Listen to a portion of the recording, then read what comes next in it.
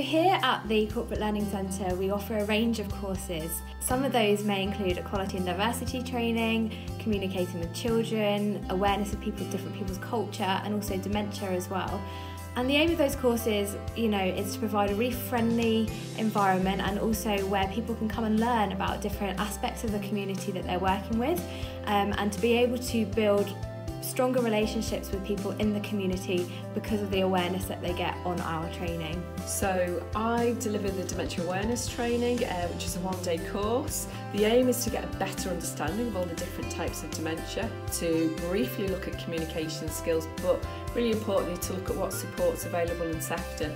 So that's something we spend time on in the afternoon, and one of the things I do promote in that is the Year of Friendship. Equality and diversity training is a half-day workshop where people come and learn about different aspects of both the workplace and the community that they might kind of find themselves in, and it sits alongside the Equality Act as well.